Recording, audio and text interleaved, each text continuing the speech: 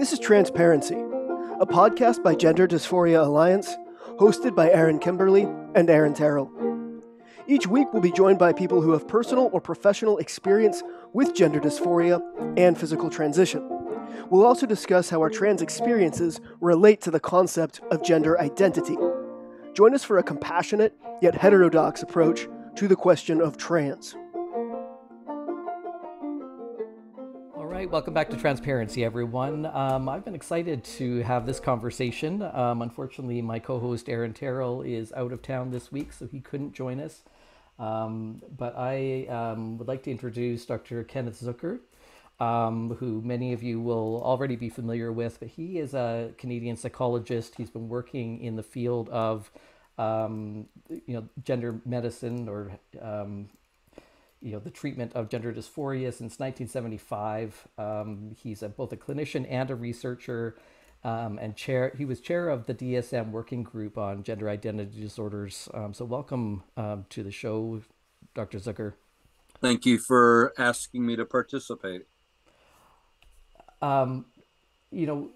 We've at Gender Dysphoria Alliance, we've been engaged in this conversation now for about almost, I think, a little bit over a year, and a lot has changed in this past year. Of course, what's been on my mind recently is the announcement that the Tavistock Gender Identity Service will be shutting down, and they're redesigning their services there. And I thought that would be a perfect time to have a conversation with you about the clinic that you ran in Toronto, because it's my understanding that the closure of the Tavistock clinic is closing for almost the exact opposite reason why yours was closed. And so I'd like to get, if you could just tell us a little bit about the clinic when it was running. Sure. So it was originally called the Child and Adolescent Gender Identity Clinic, and it was established in 1975 at the Clark Institute of Psychiatry in Toronto by a child psychiatrist named Sue Bradley, who I worked with for many decades. She retired a couple of years before our clinic was shut down in December 2015. The origins of the clinic were more or less serendipitous, not particularly planned out. And the way it started was that around 1969, the Ontario Provincial Health System asked the Clark Institute to start evaluating adults for what was called back then sex reassignment surgery. So an adult clinic was started by a psychiatrist named Betty Steiner, and it got rolling. And then by the mid 1970s, Steiner started to get a few referrals of children and adolescents. She was an adult psychiatrist, so not really qualified to see younger people. So she made a call down to the child program to ask, would anybody like to start seeing these kids? Back then, the psychiatrists had different teams, and Sue Bradley had one team, and she said, sure, why not? She's always had a variety of interests. And so that's how the clinic got going. So there was Bradley, and we would have psychiatry residents coming through the clinic. There was a social worker, and there were a bunch of us graduate students in psychology in the child program who worked with her. Now, how did I wind up working with her? I moved to Toronto from the States in 1975 to do my PhD in developmental psychology. And I had read Richard Green's 1974 book called Sexual Identity Conflict in Children and Adults. And in addition to being in developmental psychology, I already had a master's degree in clinical. So I wanted to do clinical work as well. And I serendipitously also noted that Bradley was doing a child psychiatry rounds talking about Richard Green's book. Nobody really knew very much about what was called transsexualism back then. And I met Dr. Bradley and joined her team. And in the beginning, we always wanted there to be a research component to it. So almost from the beginning, we developed a standardized assessment protocol that would complement the clinical assessments. And that's how things got rolling. In the early years, we saw way more children than we saw adolescents. And so the focus of almost all of my research for several decades was primarily on children. Why do you think that was, that you were seeing mostly children and not adolescents? Well, that's a great question. And it's sort of related to changes that we've seen over the past 15 or 20 years, where there's been a huge increase in the number of children and adolescents being referred to specialty clinics or to clinicians in private practice who specialize in this area. Now, when it comes to children, of course, for virtually just about anything, it's parents or, say, a family doctor or a teacher who might suggest going to see a clinician. And I remember many years ago, we did a qualitative study trying to code for, why did parents contact the clinic? What were their worries and concerns? So one worry was that their kid might want to grow up and change their gender. And these, by the way, aren't mutually exclusive. Other parents associated, I'll call it gender dysphoria now, but gender dysphoria or extreme gender nonconformity with their kid growing up to be gay. Mm-hmm. And there were some parents who didn't want that to happen. So very early in the clinic, we made it clear that we didn't have a goal of wanting to change a child's eventual sexual orientation, even if somebody knew how you could do that. But from a psychoeducational point of view, we always made that clear when it was necessary. Mm-hmm. And even nowadays, some families I see, parents still have that worry. It's quite variable. Another reason people would contact the clinic is their child started to be teased for engaging in gender variant behavior or talking about wanting to be the other gender. And so, although we did see a pretty large number of kids younger than age 5, social ostracism social ostracism increases with age. So of all the, let's say, 650 kids we saw over the years between the age of 2 and 12, their mean age was around 7. Another reason parents might contact the clinic is they would say their kid seems very unhappy being who they are, and the kid was distressed.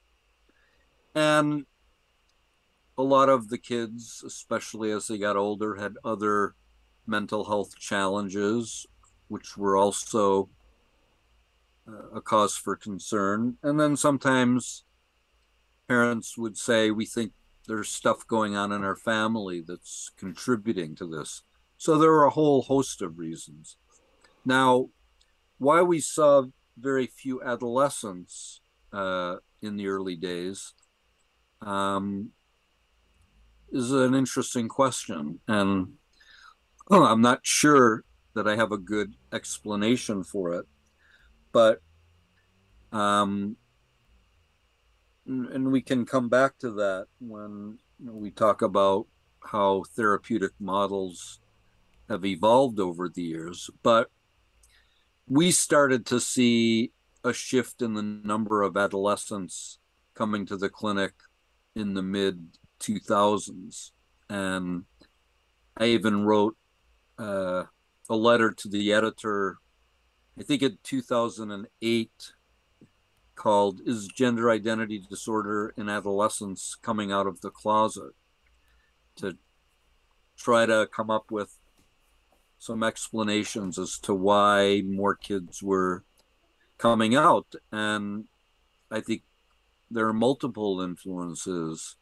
The internet gives people more access to information, social media, of course, the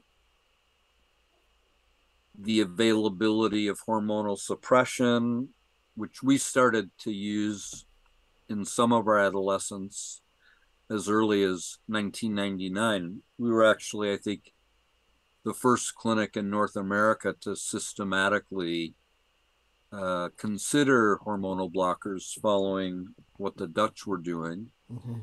Then another explanation, I think, is that there's been less stigma associated with gender dysphoria and having a trans identity. And so maybe it was easier to come out for adolescents. So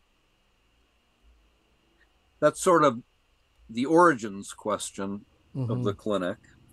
Yeah, the adolescents coming out, I wouldn't think I wouldn't think it would be very typical, though, for that adolescent to have demonstrated absolutely no gender atypical behavior as children.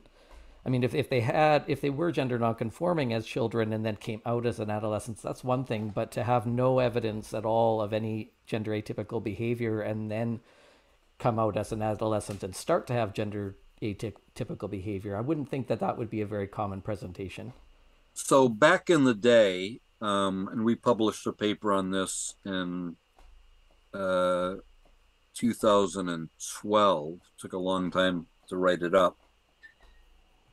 I would say the following, that among the birth assigned females that we saw for the first time in adolescence, I would say the vast, vast majority of them had a childhood history of gender dysphoria or gender nonconformity. But for whatever reason, they weren't referred clinically to our clinic until the adolescent years. And as we talk about where things are currently, that's no longer the case. Mm-hmm. Among adolescent birth-assigned males, though, from the very beginning, we had two subgroups. One were males who also had an early history of gender dysphoria or extreme gender variant behavior, which intensified to the point of kids wanting to socially change their gender and get biomedical treatment. But from the very beginning, we also saw a subgroup of adolescent males who had co-occurring what was called transvestic fetishism back in the day. Now in the DSM-5, it's called transvestic disorder. So these were adolescent males who also had co-occurring sexual arousal associated with cross-dressing, in quotes. And as we became more familiar with the concept of autogynephilia that Blanchard started to write about in the 1980s, late 1980s, a good percentage of these adolescent males would acknowledge that they would be sexually aroused at the thought of being a girl or a woman, or sexually aroused at the thought of having female genitalia or breasts, etc.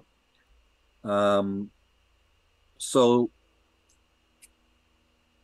they are a distinct subgroup, I think, from the kinds of kids that people typically think about. And I remember years ago, I talked with some of my Dutch colleagues, and at least back then, they never saw adolescent males from this second subgroup. They certainly saw them as adults in the gender identity clinic in Amsterdam, but very rarely saw this second subgroup of kids, which is interesting in terms of, why might that be the case? Mm-hmm. Were there many clinics at that time? Was it primarily the Amsterdam clinic and your clinic? Well, when we started our clinic in 1975, Richard Green sort of had a little clinic at UCLA, and there was another group at UCLA who was seeing these kids. John Money at Johns Hopkins would see the occasional kid. In fact, he and Richard Green first wrote about these kids in 1960. Mm. But these were very small programs, and I think ours really was the first clinic that really got established and kept going. The Dutch Clinic for Children and Adolescents was started by Peggy Cohen-Ketnes in the late 1980s. And then at some point along the way, she moved to the Free University in Amsterdam. And that clinic, of course, now is one of the major clinics internationally. But as you know, there are now dozens upon dozens of clinics for children and adolescents all over North America, Western Europe, Scandinavia, Australia, pretty much everywhere. Yeah. In terms of the treatment model, you said earlier you're a developmental psychologist. So what is your understanding of the two cohorts, the childhood onset gender dysphoria? What is your understanding from a developmental psychology perspective? Well, I think whatever models we had over the years, I'm sure that they've changed. But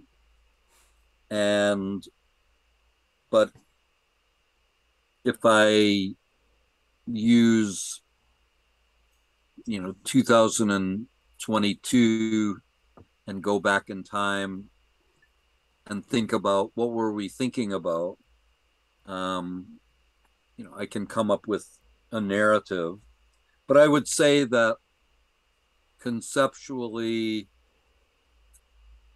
the way I've thought about it for a long time is definitely a developmental one, that how I might conceptualize what the therapeutic approach could be with a 3-year-old is going to be different from an approach with a 13-year-old, and that's going to be different from the approach with a 23-year-old. And I think back in the early days, for example, our perspective when we saw somebody for the first time in adolescence, that their gender identity was pretty consolidated. And one could say, even if, let's say, the adolescent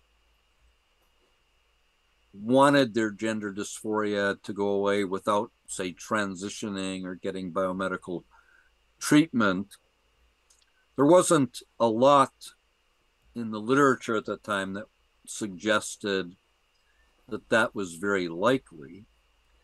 And in that respect, I think back then we may have seen these adolescents as more similar to adults, where gender identity is back then was also seen as pretty consolidated. And I always remember a quote from a paper in 1961 in a journal called Acta Psychiatrica Scandinavica, where a psychiatrist was writing with regard to adult transsexualism. He used a different term, but he said it defies psychiatric treatment. And so back then, that was part of the context for hormones and surgery, that really is going to be, along with living as the desired gender, the only way to reduce the gender dysphoria.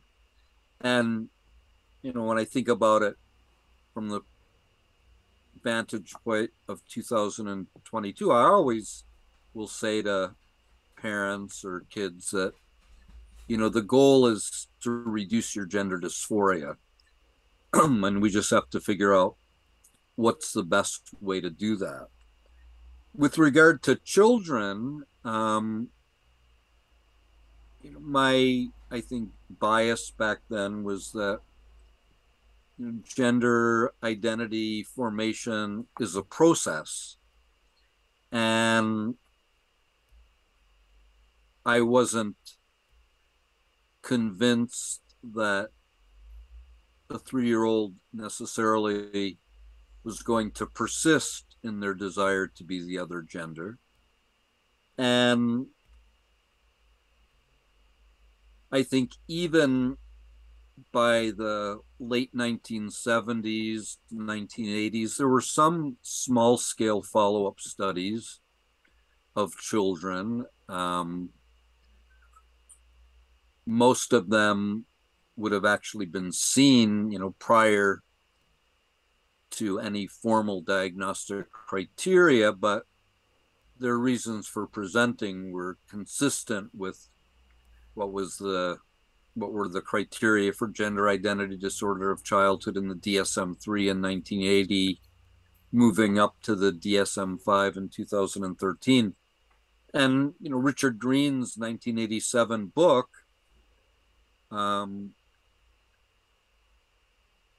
he reported that, of 44 feminine boys that he had in his research study, only one seemed to have persisted with the desire to be of the other gender at the age of 18.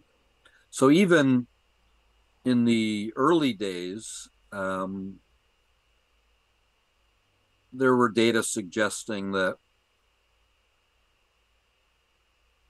persistence may not be what is going to happen. And as we go along talking, I want to say more about that. But and also thinking about ways in which the developmental model of gender identity formation, I think, needs to be rethought in light of some of the new developments that are going on in the field. Mm-hmm. Yeah, I imagine I myself would have been a fairly typical kid that you would have seen at the clinic. My gender dysphoria, I remember it as far back as about age 3, and my parents would confirm that.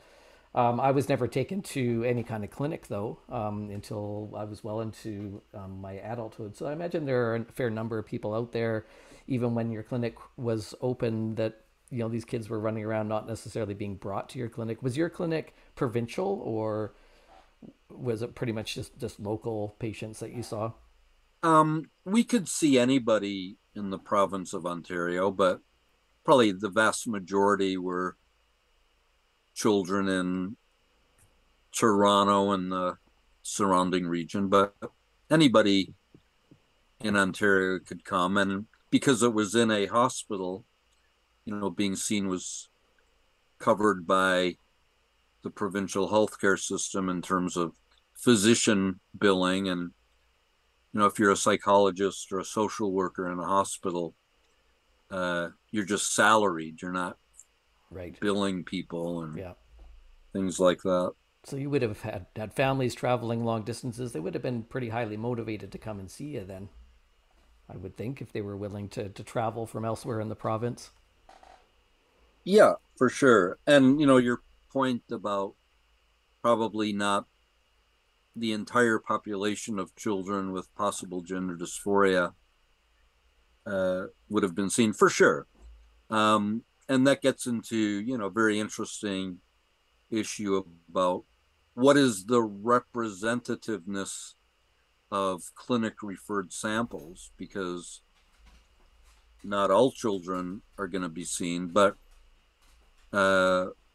what one can do is do comparisons across clinics. And some of the research I've done over the years did involve comparative studies of children seen in Toronto versus children that were seen in the Netherlands. And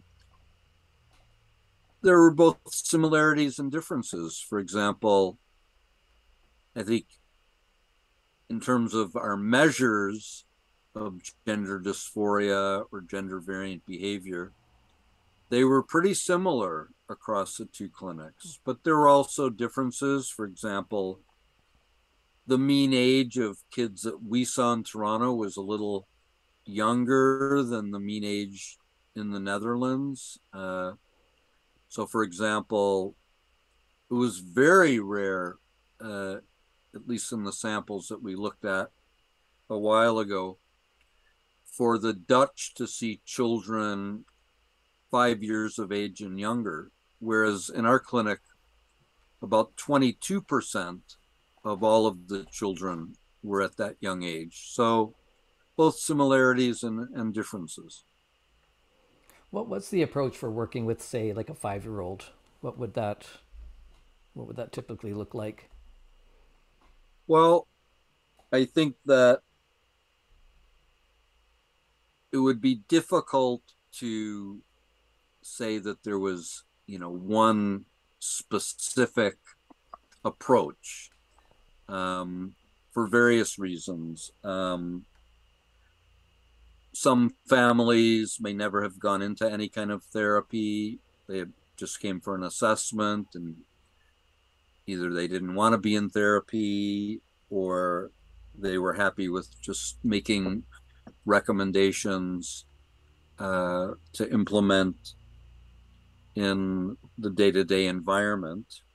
But then in terms of the therapeutic approach, we would try to have a formulation as to why a particular kid was feeling the way that they were.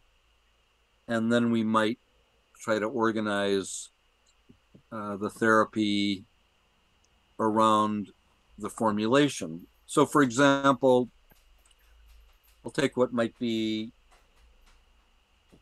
something maybe on the more mild side of things. So suppose you have a 5-year-old birth assigned male who temperamentally was very anxious, because a lot of the kids we saw were what we would call internalizers, anxious, very sensitive, sometimes depressed.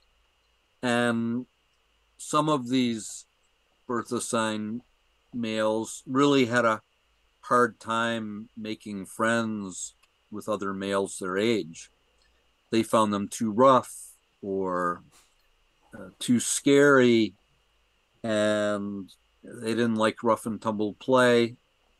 And so sometimes in the kid's mind, they would start to think, well, maybe if I was a girl, then this wouldn't be an issue for me because I could just play with girls. Mm-hmm. And so if we thought about wanting to expand their peer group so that they're not just playing with girls, we might suggest to parents, maybe you can nominate or think about other males your kid's age who are not too rough and macho, and they might be able to bond over other types of activities. So mm-hmm. to try to increase the flexibility. So one of the, I would have called it a risk factor back in the day. As these males got older, it was very common for girls to no longer want to play with them, because the girls would see the kid, you're a boy and we don't want to play with you. Right. The concept of gender segregation.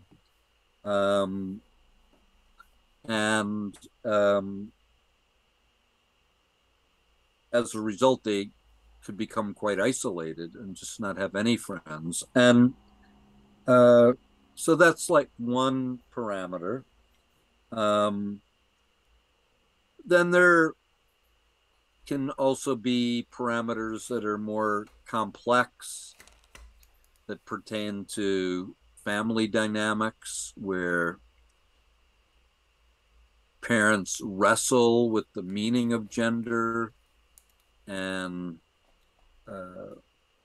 sometimes having ambivalence about having a son because of different life experiences parents themselves may have had, and that can color the relationship between the parent and child. And then if that was the case, then one would really want to do exploration of the meaning of gender within the family. Some of the more dramatic and intense cases I saw over the years, for example, would be birth assigned females who were exposed to pretty intense aggression on the part of older male, whether abuse of the mother or even abuse of the kid. And one mechanism back in the day we thought about was an old psychodynamic concept of identifying with the aggressor, that if you identify with the aggressor, somehow you feel safe. And I remember one young kid who told me, if I was a boy, I'd have a penis and I'd be stronger, and then I could protect my mom. So in a case like that, one might be dealing with a trauma history that needs to be worked through. And sometimes we would see young adolescent females with a very recent history of sexual abuse. And some of the kids would be able to say, I know why I want to be a boy, because if I look like a boy and act like a boy, I'll be left alone and I'll feel safer. Um, One of the, very complicated issues is around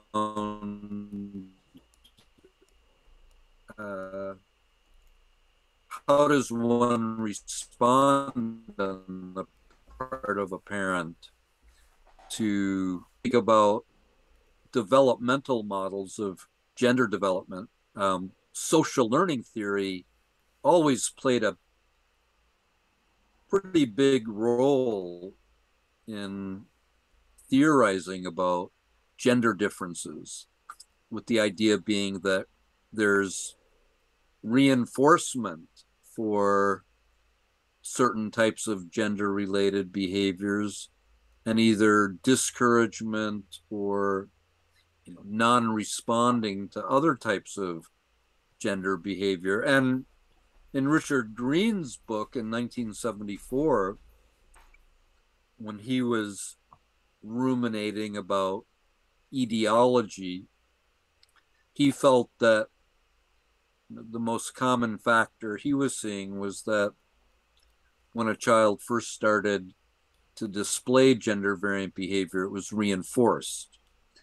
Now, over the years in gender developmental psychology, I think the models have become more complicated, and people talk about how children themselves actively construct their own gender and things become internalized. And one of the interesting direction of effects issue that I'm not sure has been resolved to this day is what comes first. Does a child first start to recognize that the world consists of largely two gender classes, and you say between the age of 2 and 3, put yourself in one of those classes, and then you start to search for, well, how does that class of kids behave? And so you start to adopt gender behaviors that other people in the same class engage in. So the direction of effect there would be gender identity to gender expression. Right.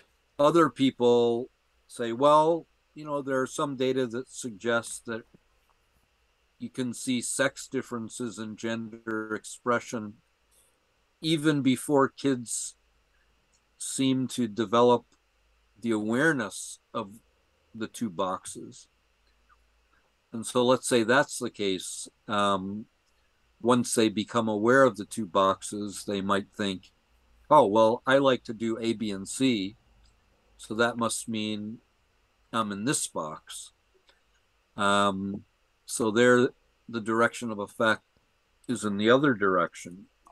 One of the interesting therapeutic issues is, to what extent is there any merit in exploring with a kid that, somebody in box A can do all kinds of things. It doesn't mean you have to go into box B to do these things.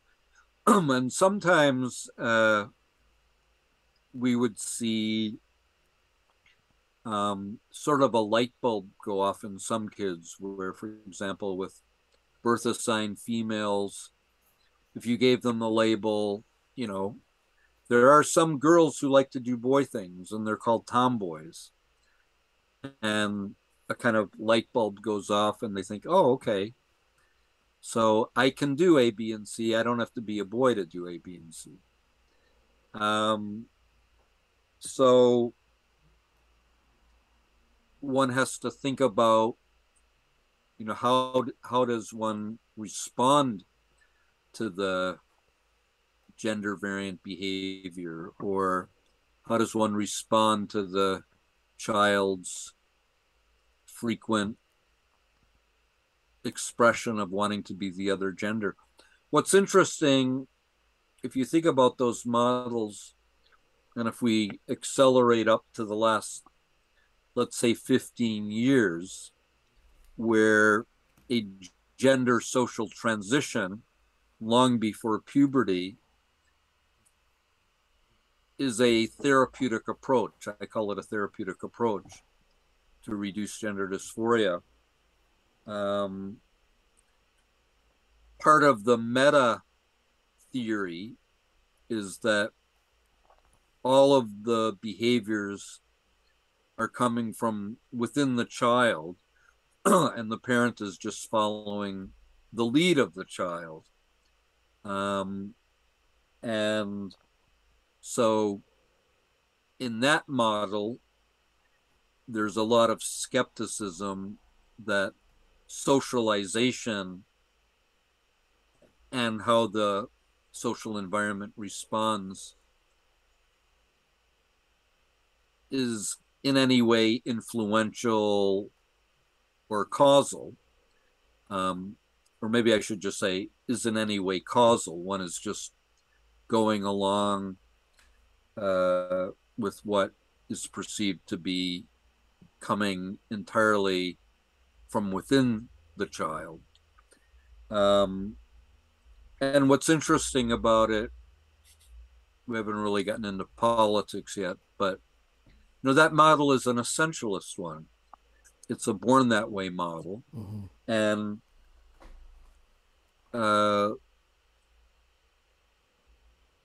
it's very rare for, let's say, progressive, liberal parents to be essentialists in other ways, or progressive liberal clinicians to be essentialists in other ways. So it's one of the interesting political aspects of all of this. It's like conservatives are largely essentialists, except when it comes to gender and sexual orientation. Yeah, that's it's like true. Everything is flipped. It must be difficult to reconcile an essentialist view of gender identity when you saw kids who had experienced trauma or something in their environment that caused their gender distress or their desire to be the opposite sex.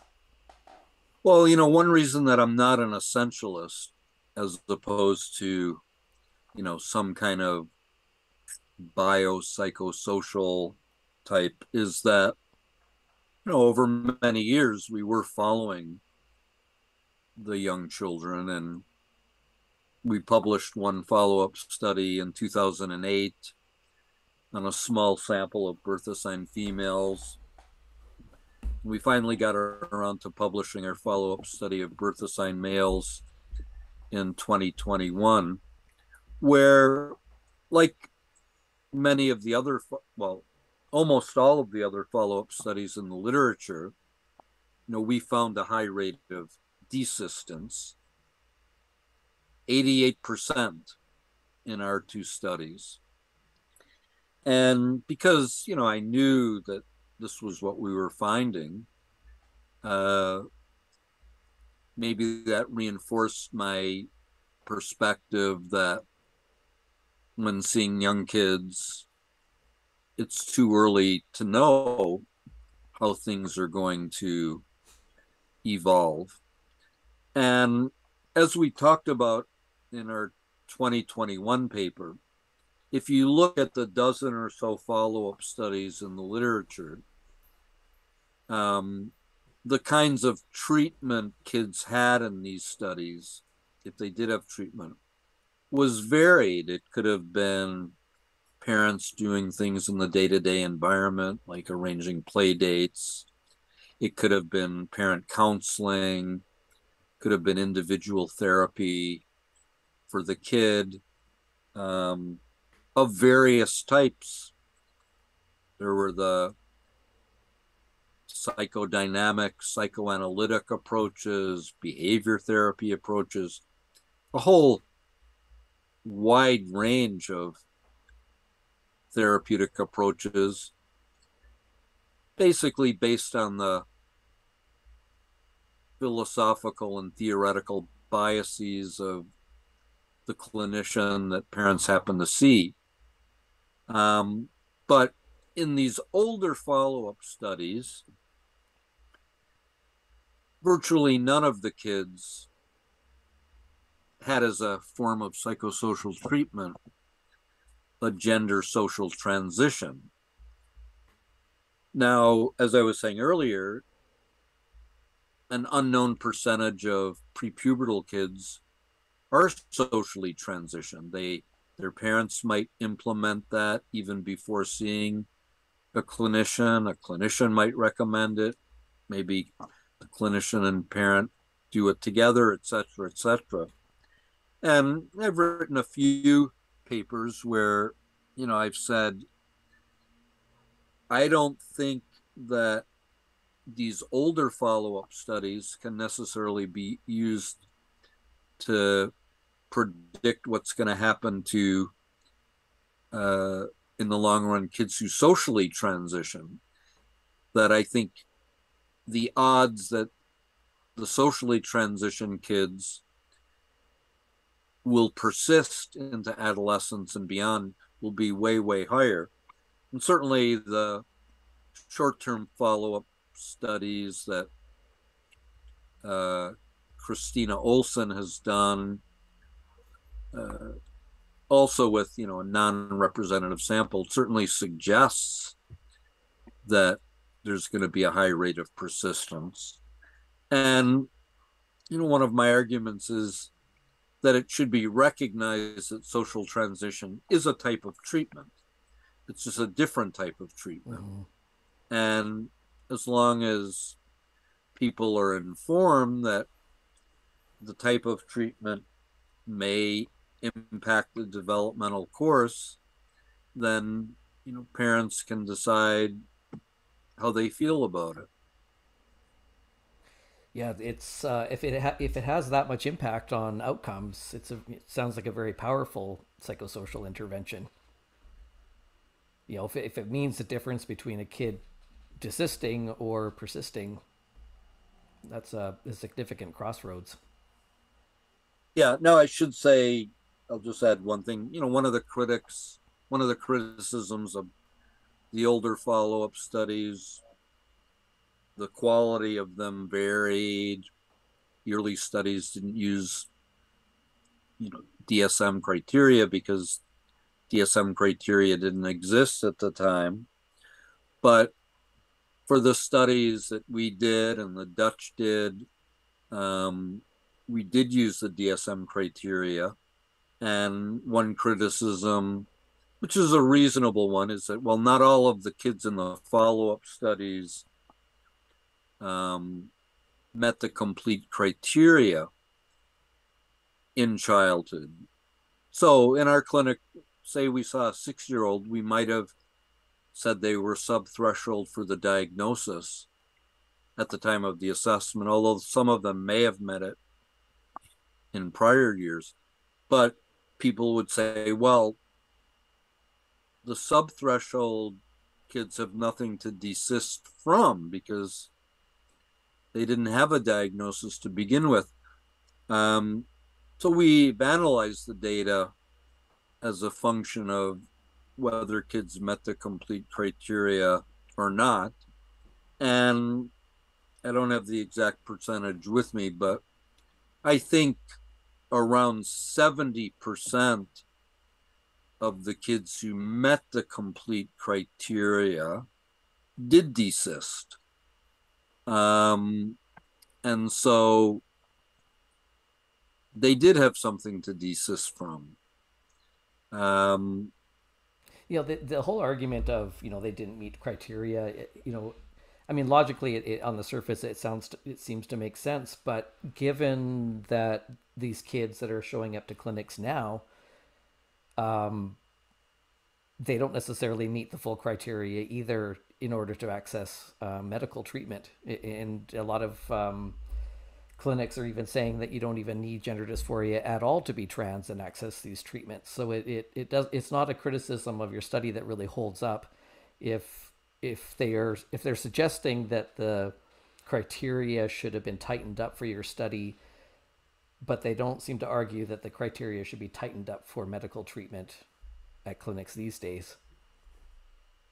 And what I would say, based on, I think, some of the adolescents we saw back in the day, they may not have met the complete criteria for gender identity disorder of childhood or gender dysphoria when they were kids. They may have had some indicators, but things then intensified and they were seen in adolescence when, let's say, a kid started to verbalize more consistently that they wanted to live as another gender.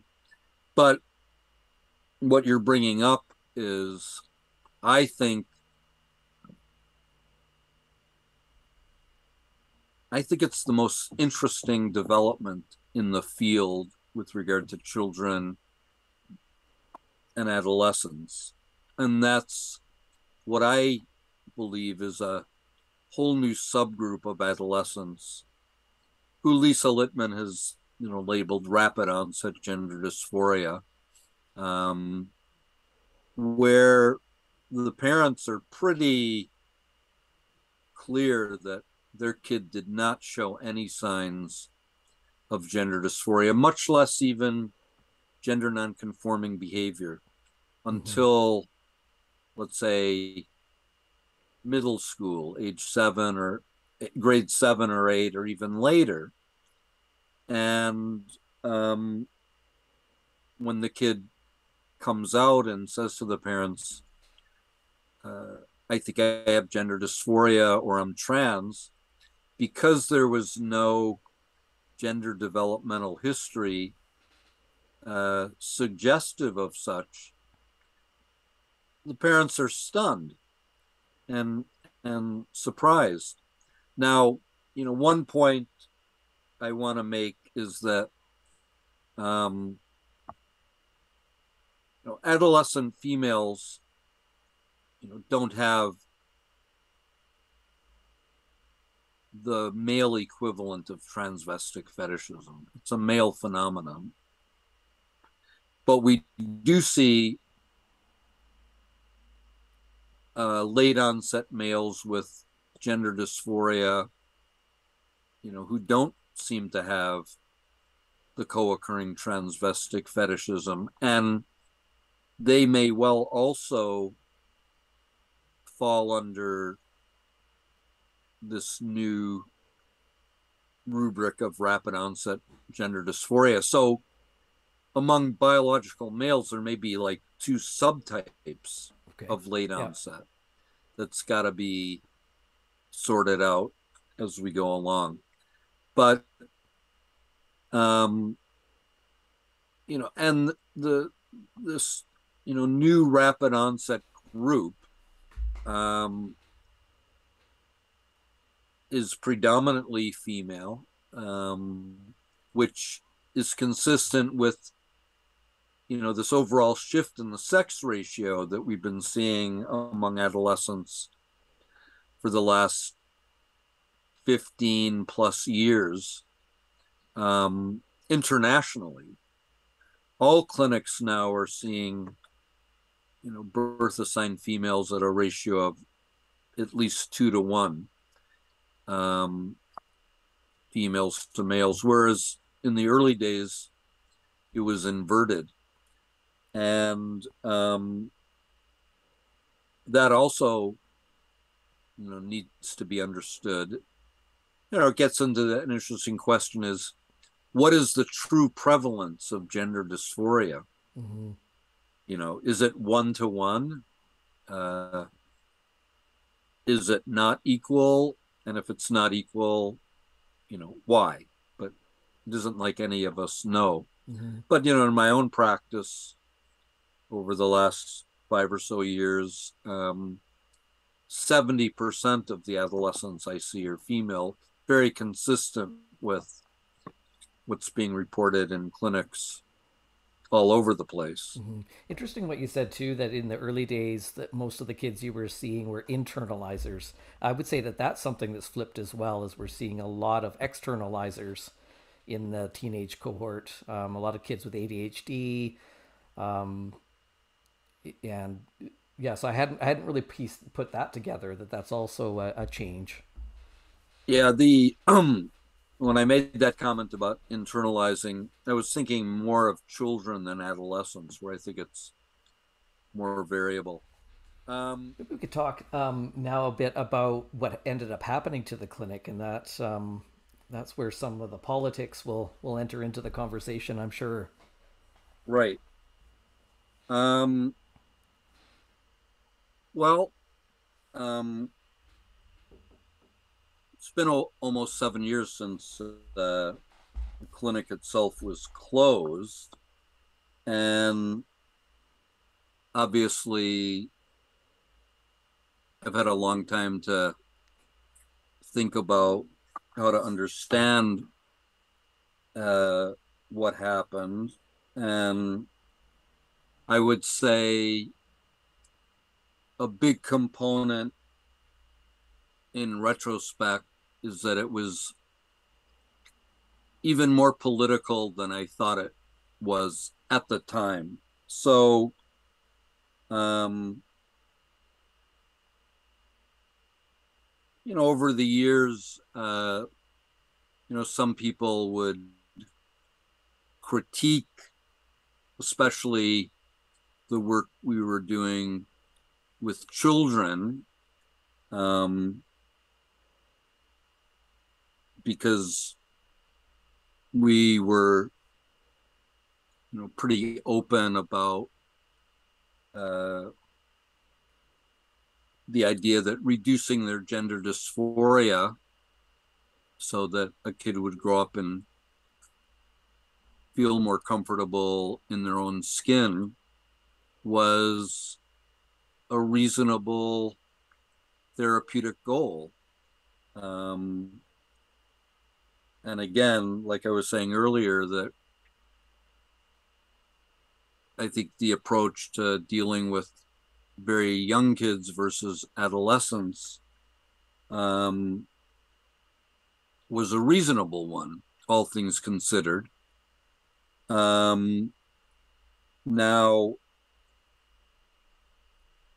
a lot of the critics, including those from the Toronto area, who were particularly vocal, um,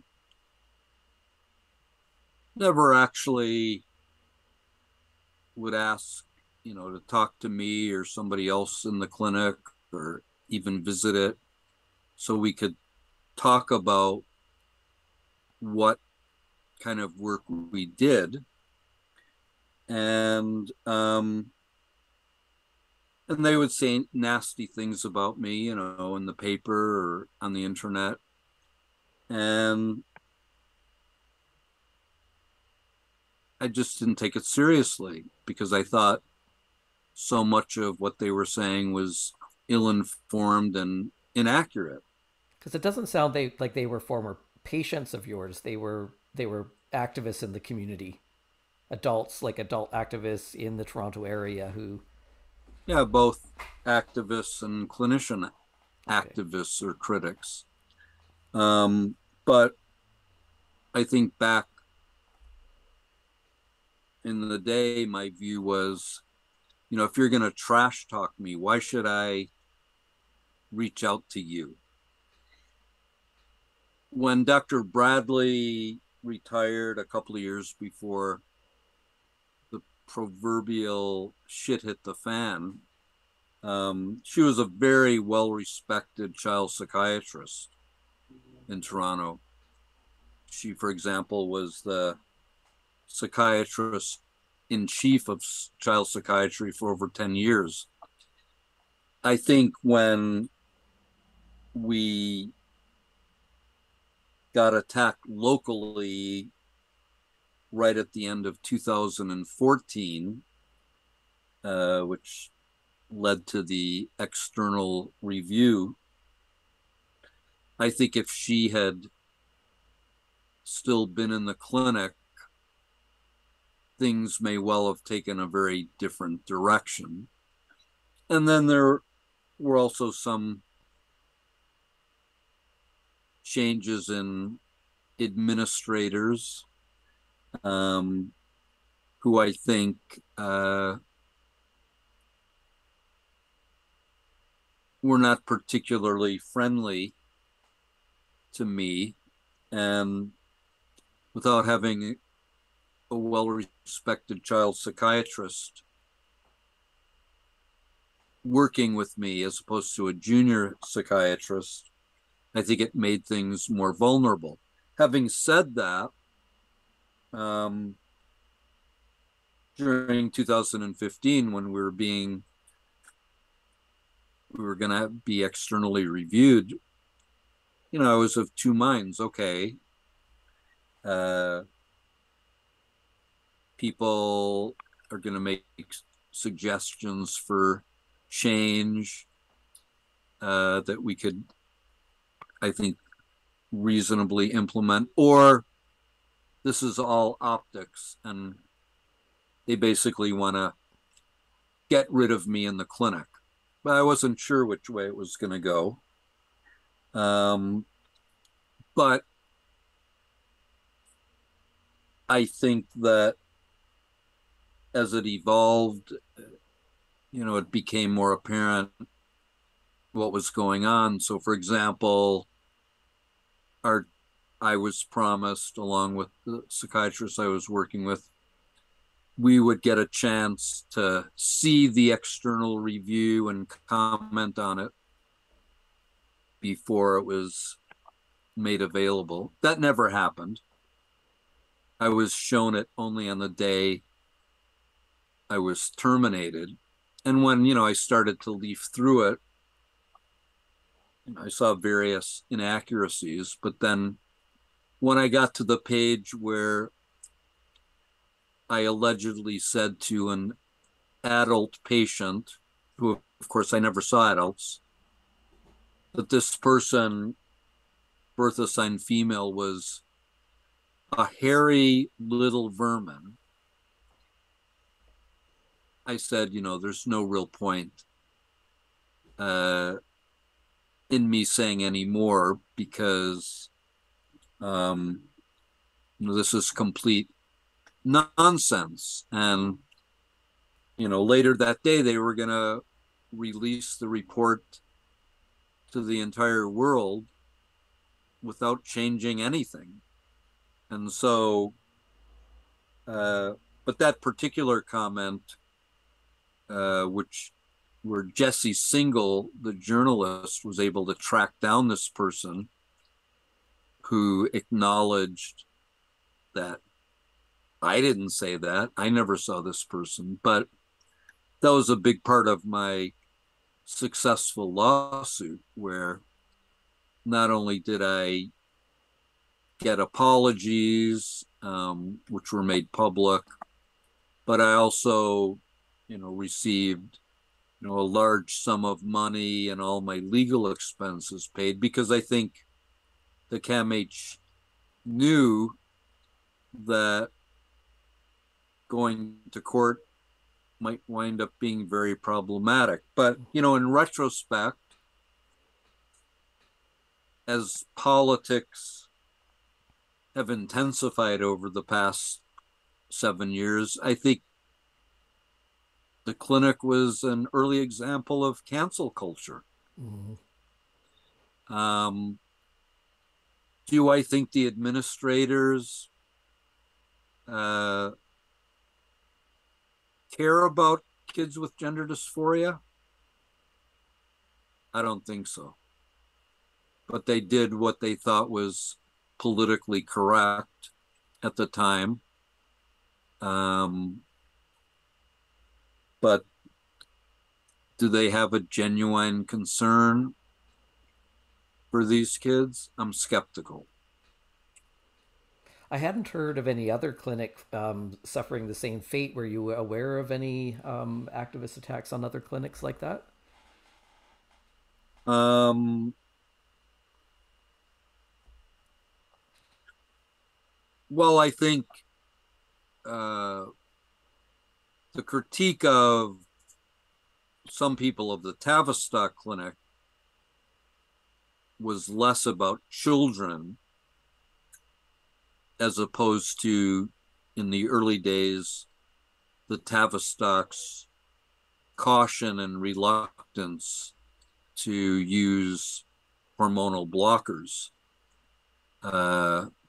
So at the time, the Gender Identity Development Service was led by a child psychiatrist, Domenico DeCegli, and I think that, he was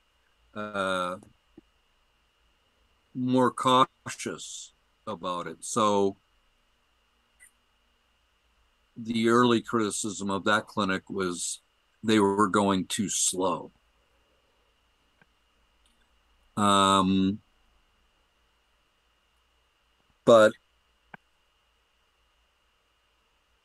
I don't think any other child and adolescent clinic has been critiqued, from the side that ours was. So basically, I mean, roughly, probably starting about 15 years ago, it sounds like the activists got their way. I mean, the activists lobbied very heavily to make changes to the system and how this work is done, closing down clinics like yours and implementing what they now call the affirmation model, which then morphed into an informed consent model. So the Tavistock clinic closure, having gone through it, is still going through a review process, but CAS review. Basically, it is being shut down for the complete opposite reason that your clinic was shut down. That it's my understanding there were long wait lists for the program, but once people were seen, they were started on a medical pathway very quickly. So there really wasn't, to my knowledge, much psychotherapeutic work being done with these young people. Yeah, the micro details I don't know enough about, but I would say something like this. When that clinic was designated as a specialty center in 2009, my understanding is it made it easier for anybody in the UK to come to that clinic. Well, one clinic can't handle an entire population of children and adolescents with gender dysphoria. And so, over the years, they wound up, having a couple of thousand kids on their waiting list. It would be like, in the city of Toronto, there being only one clinic for kids with ADHD. You'd have a lineup going out to the airport. Mm-hmm. And so in a way, the success of the clinic became its worst enemy, that they just became overwhelmed with referrals. Now, if you think about, let's just say we're talking about adolescents, where the original model of pubertal suppression that the Dutch talked about was, putting puberty on pause, gives kids some more time to think about where they're heading without having to experiencing the distress of, a masculinizing or a feminizing body as the case may be. But, if you're now sitting on a waiting list that's 1 to 2 years, and then you have to go through a whole assessment and then be seen in endocrinology, it sort of defeats the whole purpose, the original purpose at least, of the idea of a pause to help reduce distress, which gives kids more time to think about things. So that's kind of ironic. And I think that's now true for almost all of the clinics, because everybody has these really long waiting lists. There is a children's hospital in Ontario that's prescribing the puberty blockers before the first visit, so they could start them while they're on the wait list. Right. So there's a group in London, Ontario. I've seen like this referral letter that they send to the family doctor saying, there's a long waiting list, but if you want to start your kid on, this is what you should do. But what's pretty interesting about that to me is that here you have, a group of clinicians who are recommending a treatment without ever even seeing the kid. Is that common in medicine, to recommend treatments without actually seeing the patient? Especially as we're learning more and more about the risks of puberty blockers, that they're not a risk-free intervention as they're often promoted. But and it's interesting that they take that position of recommending hormonal suppression as opposed to what some people might call watchful waiting or exploring more that's going on. And it also sort of assumes a complete homogeneity of the clinical population. So, remember in the original Dutch model, in terms of eligibility criteria for hormonal suppression, the Dutch argued that there should be a long-standing history of gender dysphoria. And by that, they mean childhood onset.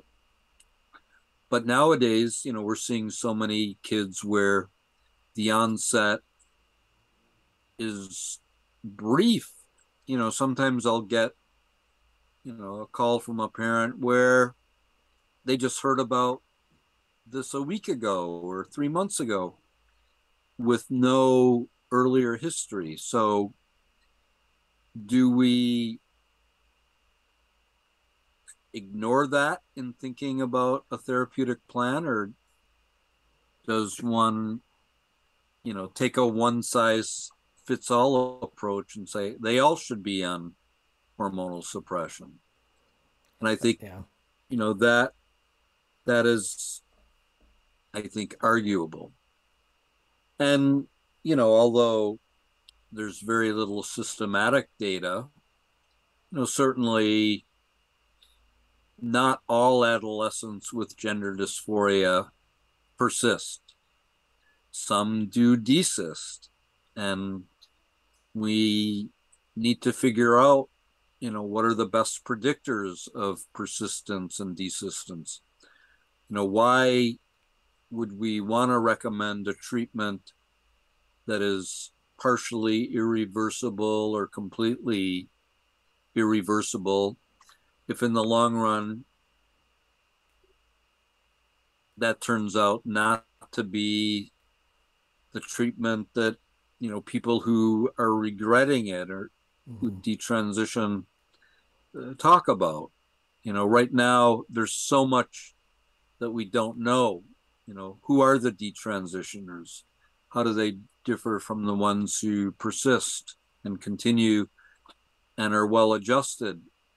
So there's a lot of unknowns. Given that that's the case, I just find it weird that a group would recommend a treatment without even seeing the patient. Yeah. I don't want to keep you much longer. I just have one final question for you. I know one of the accusations that I've seen directed at you is of conversion therapy, and that's been on a lot of therapists' minds lately, especially in countries that have passed federal or local conversion therapy laws. And I just wanted to give you an opportunity to explain why the psychotherapeutic work that you were doing isn't conversion therapy and is different from conversion therapy. Well, you know, the term conversion therapy, it's a political term in many ways, but it was originally introduced, you know, as a label to critics of clinicians who are often, let's say, politically conservative, or there was a religious component to it, who were working with adult, mainly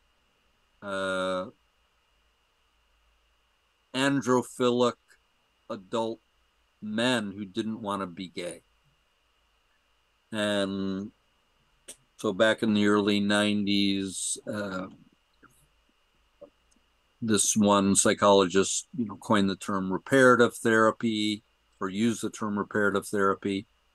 This was largely being used as a term for people who would go for treatment because they didn't want to be gay or homosexual, or sometimes they were pressured to seek out that treatment.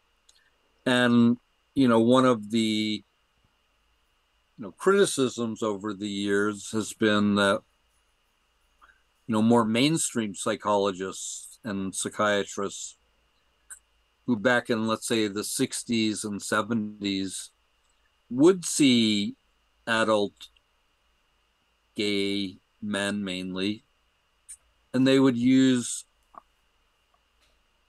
the treatments that they used for other things to see if the person's sexual orientation could change. But a lot of people moved away from it because the data suggested that people's sexual orientation does not change, and therefore, why are we doing this? And of course, you know, I think political critique nudged people along, and there were evolving views about gay people, obviously.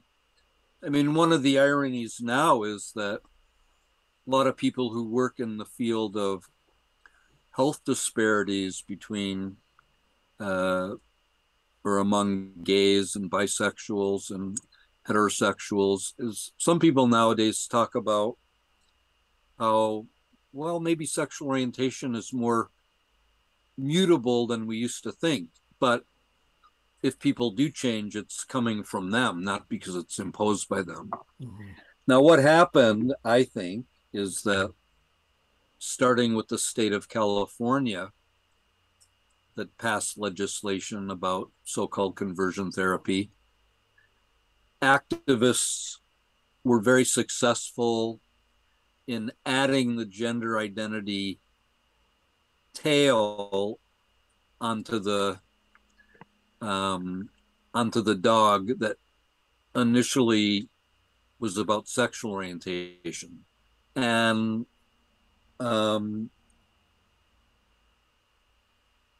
it's as if an original piece of legislation being directed about towards, let's say, adolescents or adults when it comes to sexual orientation is now, in a sense, working its way down to children as young as 3, where sexual orientation isn't even an issue. And so I think, and the other thing I would point out is that I don't think any mainstream psychologist, psychiatrist, social worker nowadays practices conversion therapy. along the lines of, that label. I don't know anybody who does. And so I just reject the term outright. What I would say is, the therapeutic approach that I think I use is a developmental one, where the goal is to reduce gender dysphoria one way or the other. And there may be more than just two ways. But the goal is to explore things to figure out what is the best therapeutic pathway to take. And what I would note about the legislation in all of these states and jurisdictions in Canada is there's always this does not apply clause. So it says, it's okay to explore a child's gender or gender identity, that's not considered, quote, conversion therapy. The problem, of course, is the legislation doesn't define what exploring identity means. I think that, I haven't, read the